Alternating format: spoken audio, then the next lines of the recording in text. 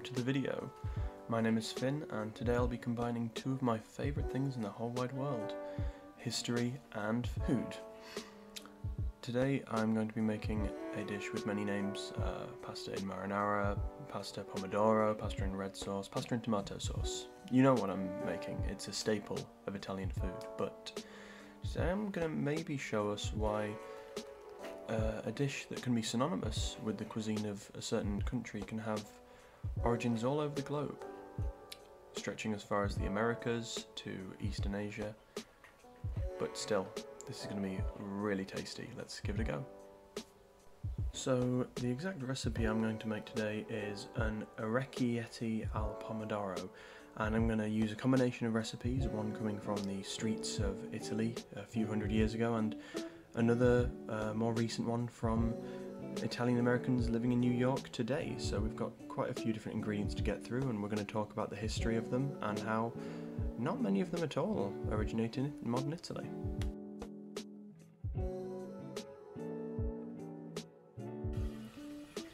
So let's get started, and the first thing we're going to do is we're going to take 3 cloves of garlic and half an onion, and we're going to dice those up as small as we can. Now, do forgive my poor knife work in the following clips, but you know, as long as you end up with very small pieces of each, that will do just nicely. Now, both of these ingredients are of course synonymous with Italian cooking these days, garlic in almost all Italian dishes, and similarly with onion, you know, an absolute staple, especially of pasta sauces. And there's a lot of good reasons for that, which we may come into soon. But it's remarkable to think that these dishes, which even have evidence as far back as Pliny the Elder, the Roman naturalist who talked about them, they actually appear, as far as we can tell, to have spread in from Asia at some point a few thousand years ago. So, of course, these have been now in Italy for a very long time, much longer than some of the other ingredients which we will cover soon. But it's interesting to think that even ingredients like these, which have been, you know, in Italy as long as the Romans, is not actually native to Italy. It's very interesting. So there we go, there's the garlic all diced up, look at that. I'm actually quite proud of that one, but the less said about this onion chopping the better, but still, like I said, we're going to take that onion now, we're going to chop it in half, and we're going to get rid of half of it, but well, not get rid, you can use that in another dish, of course, but we're going to dice this one now, we're going to peel it, off camera of course, and then we're going to dice this up into tiny little pieces. And yeah, I mean, it's so interesting to me that both of these obviously came from elsewhere and are now so important in Italian cooking, so I'm going to try and chop across this, but yeah, like I say, I made an absolute hash of this.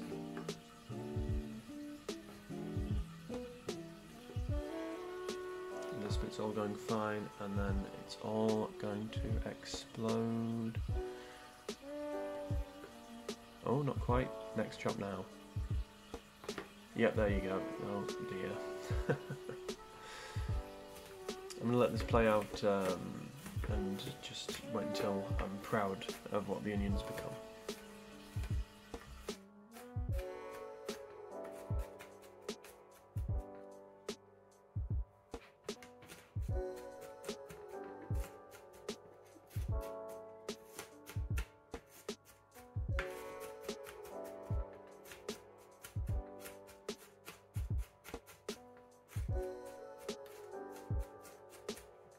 And there we go, so I am much more proud of that than I was of it before, so that's a nice improvement. So, let's get into it. We will add a lot of olive oil, just kind of eyeball it, but more than you think.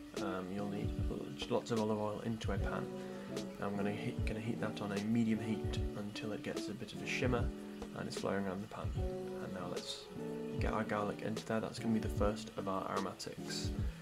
So what we want to do is we just want to kind of stir that around into the oil, and then just maybe give that a minute or two, just until that's getting some incredible smells on there, but obviously make sure it doesn't burn.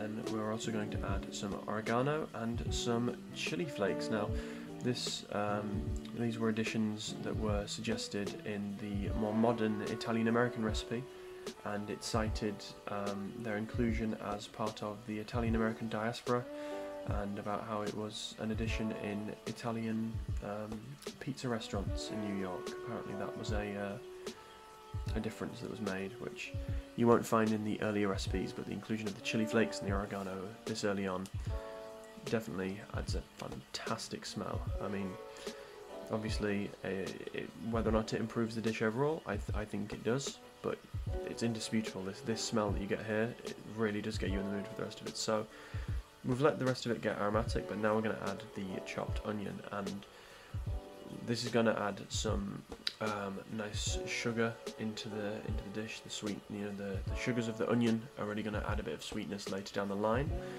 But what this is also going to do is the onion is going to sweat as we heat it up, which is going to add a bit of moisture and prevent the garlic especially, but also our other aromatics from burning. Which is going to give that a nice move around and cook that for a good while.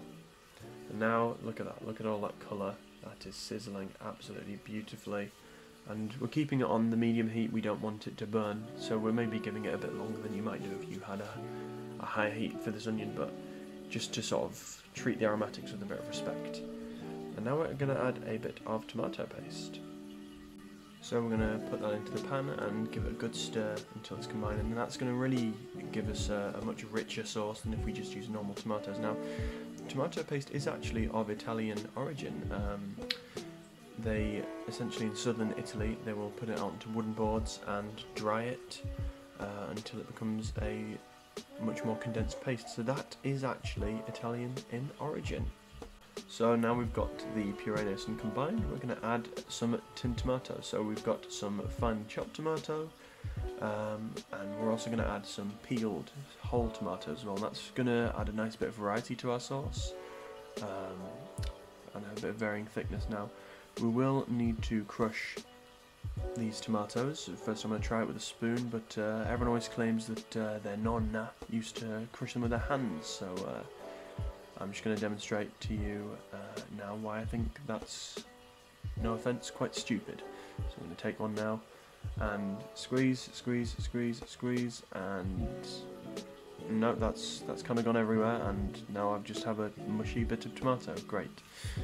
But yeah, we've broken down the tomatoes, and now we are just going to stir that into a nice smooth sauce. And it's already looking quite good, but first let's add a bit more flavour to the mix. So we're going to add a bit of basil, just about a sprig and a half. I'm going to mix that in, and I can tell you now that already was smelling absolutely amazing. But we're going to just stir that in, make sure it's got well acquainted, and then we're going to cover it up and then leave that for a little bit of time, a few hours at least. So we're going to come away from that now, and we're just going to give that a bit of time to cook and have a quick history lesson. So tomatoes themselves haven't really been available in European cuisines for the majority of the last 2,000 years. I mean, they only really came around following the Columbian Exchange in the 1490s. But it may be surprising to hear for some of you that it really didn't take on in Italian cuisine for quite a while. From what I've been able to find, Francesco Leonardi appears to be the founder of a tomato sauce in Italy, and even then he was taking inspiration from French cuisine. In his cookbook L'Appicio Moderno, he made suggestions to add the sauce to pasta, and that seems to be the earliest place where this dish originates, at least in a written form. But the dish was then, in the following decades, greatly popularised by Luigi Bicchieri in the 1840s during the Risorgimento.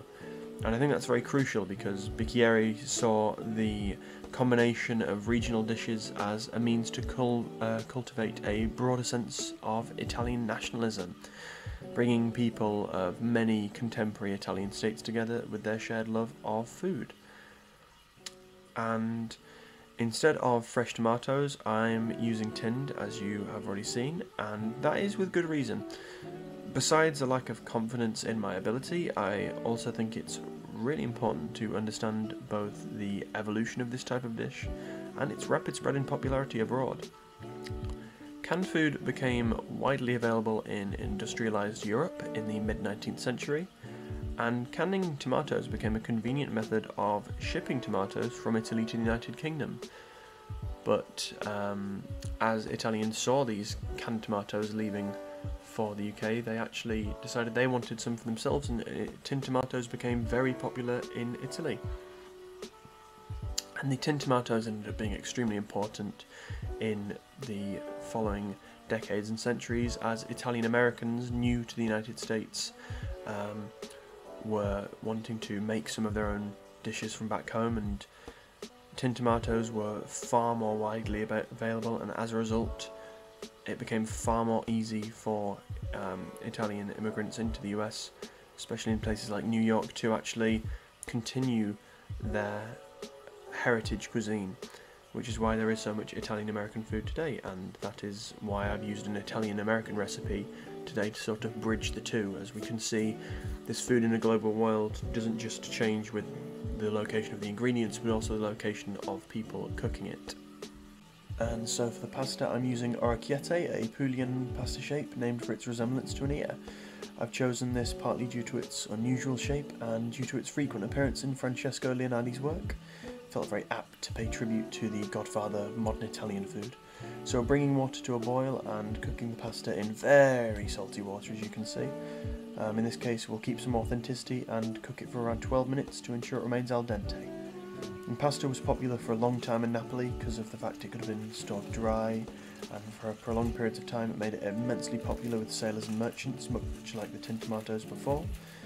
And its versatility and variety soon meant it was popular across Italy, spreading through even more outlets across the world over the next century, following the Risorgimento. And now let's look at how the sauce is doing, and wow, that has thickened up absolutely beautifully.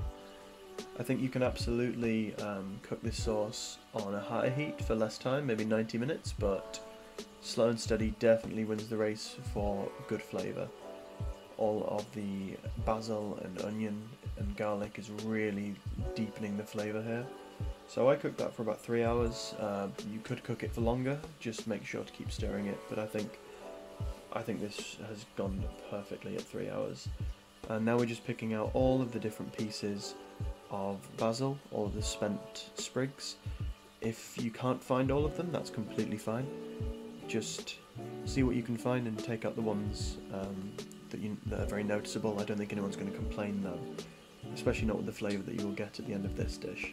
And now the basil's gone, we are going to add some fresh ground black pepper, and we're also going to add a little bit of salt as well. I think maybe you could have added a bit less than I did just there. The pasta is going to be doing a lot of the heavy lifting on the saltiness, especially with that pasta water that it was boiling in. And now we're going to add some butter as well. This was very unorthodox in a lot of Italian cuisine for a long time, but it certainly has its origins in French cuisine and has certainly become a staple now in Italian American cuisine, is adding a little bit of fat like butter into the sauce, and as you can see that's made it so much more smooth and creamy than it was before. I think it's a really good choice both for flavour but also for texture in the sauce. Oh wow, so now we're going to get all of that pasta going in there, and as I found out, this pasta is extremely difficult to stir the sauce into, so we're going to cut ahead slightly I think, because this may take just a little while. And there we go. That's all been added in now, and that is looking absolutely beautiful. Look at how excited I am. That's, yeah, completely understandable. And we're going to add a bit of Parmesan as well, just for a little bit more Italian authenticity. It's not my go-to cheese, but I think both Italians and Italian Americans would be very upset if I didn't use a bit of that. And we'll also remove the bit that I just dropped in there by accident. And I think this dish is, you know, it looks amazing, and I think we've added quite a lot of different elements there, a bit of the old, a bit of the new. Let's have a look to where it's all come from, let's see how it tastes.